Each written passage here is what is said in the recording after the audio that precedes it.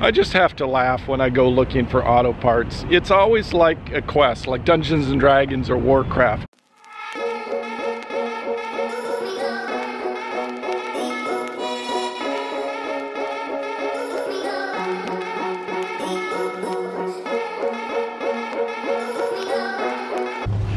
Good morning from El Cajon in California. I'm not sure if that's actually how it's pronounced, but anyway, today is a busy day. Lots and lots of errands. I'm going to start out with Starbucks coffee. Okay, Starbucks is done. On to location number 2. I have to go to Home Depot and get a plastic storage crate for a project that I'm working on. Some fun surprise stuff. Another little tiny step for the step van and moving forward. Step for the step van. That sounds a little redundant, doesn't it? Anyway, heading over to Home Depot. Down at Home Depot, I have a storage crate here. Head to the next location. And I've arrived at location number 3. This is the Cummins dealership over here. I have a Cummins 5.9 inside of my step van. Last night, I broke off the little peg for screwing down part of the connectors for the oil sensor, so I've got to go try to find a new oil sensor in here so that I can get that repaired. I'm at least happy that the step van is still running even though the oil sensor is a little bit screwed up. I just have to laugh when I go looking for auto parts. It's always like a quest, like Dungeons and Dragons or Warcraft. It's just you got to go to the next place, because here at the Cummins dealership, they're sending me over to Napa, which is where I was going anyway, to return the other oil pressure sensor that I bought that's the wrong part.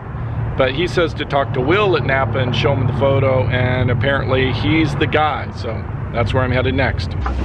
Life is interesting and full of twists. The Napa store here will not take this part from the other Napa store.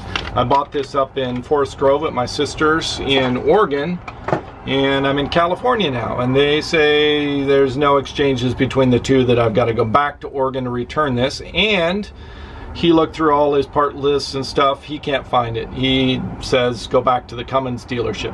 So they're sending me in circles around each other, telling me, you know, finger pointing, he did it kind of thing. So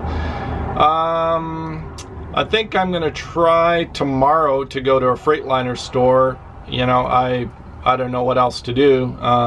He was telling me try to order it online, but you know, if Cummins doesn't have it, Napa doesn't have it, Freightliner, maybe might be an option. If not, then who knows. Oil pressure sensor, Freightliner 1996 MT45 Grumman Olson. If you have a clue where to get it for Cummins 5.9 6-speed T, let me know. I'm gonna head out to the next place, and that is the battery store. So big news, my 4 batteries have arrived. All right, I'm at the battery place. Got to get this thing set up. I'm buying Trojan T105-RE. These are 6-volt lead acid batteries specifically made for solar.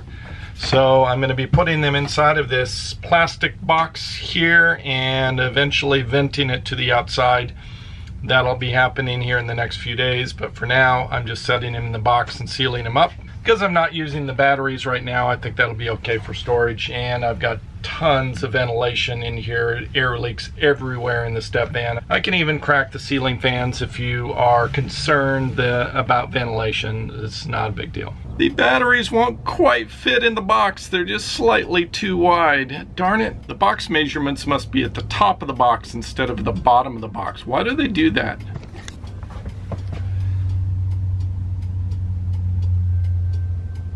Gotta load them from the cart down there. Put them in the box over there. 67 pounds each. Buying batteries is a little bit like religion or politics. Everyone has extremely strong opinions on the subject of, as far as which brand to buy, as well as which of the 3 main categories to get. Whether to get the old school, the liquid lead acid, or to get the AGM and get those in the sealed variety, or the new lithium. So I just want to explain my logic behind the choice that I went with. Ultimately, I want the lithium, but it's just out of my budget right now, and I think they're a bit overpriced, even though per use and charge and lifespan, it's the better deal in the long run, but it's just out of my budget right now. So my plan is to use these batteries for 5 to 7 years for their lifespan. Hopefully, cross my fingers I get that out of it. And then the price will drop on the lithium, and then I'll switch and upgrade to the lithium down the road after I'm able to recover a little bit from my van build out and save up money and get the lithium. So that's the ultimate plan. So that left me with the two choices of what to get in the interim until I get into the lithium. That left me with the AGM or the lead acid batteries. So I was trying to choose between the two, and I just looked at the math, and it seemed like an absolute no-brainer. I know everyone out there, or many of you, have purchased the AGM batteries really for the maintenance aspect and being able to put them inside easily.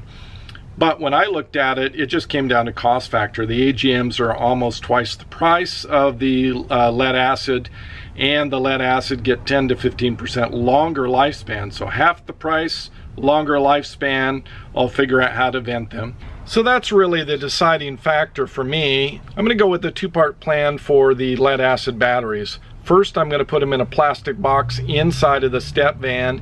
They'll be in here probably for 3 or 4 months until I get the solution set up that I really want, which is an undercarriage battery box that'll go outside the step van, and then I'll route the wires up through the floor of the step van to the inside. But right now, really haven't figured out how to fabricate that box and get the sliders and access to the little caps so that I can fill the reservoirs with the water that they need for maintaining the batteries.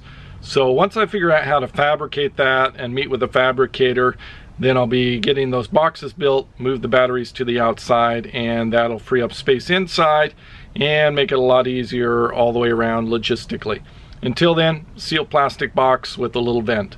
And that's what I'm sort of getting set up for right now. Hopefully in the next week or so, I'll have these batteries running inside and be able to charge them off the alternator.